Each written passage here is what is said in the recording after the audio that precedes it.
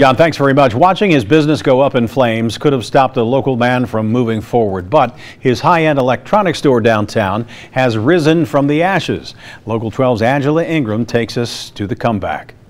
Walking into Bang Olufsen is more like walking into an art gallery than an electronics store. There's still a lot of work to be done, but it is coming along. The owner and friends are rebuilding after a devastating fire. It was very heartbreaking, and then everything covered in water, and seeing all precious memories that we've had here go up into flames or simply just melted.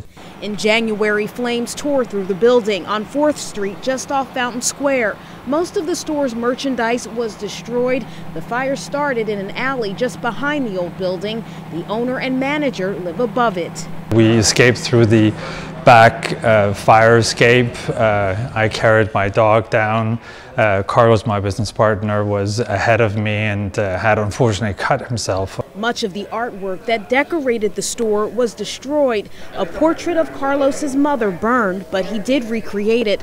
The experience at this high-end electronics store is as much about the beauty of the art as it is about the quality of the merchandise. There are several personal masterpieces of Carlos that was lost during the fire, but also some of his valuable art collection. There were some European old masterpieces from where I come from that were lost. The workers here refuse to leave despite their losses. This is a lesson in perseverance and what can be done when people support each other.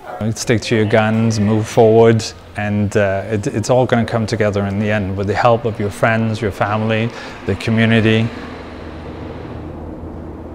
And they wanted the store ready by tomorrow because the Danish company was founded on November 17th of 1925, and the store's owner says they will be donating part of their sales for November and December to Children's Hospital as a way to give back to the community. Reporting live, Angela Ingram, Local 12 News. Rob, back to you.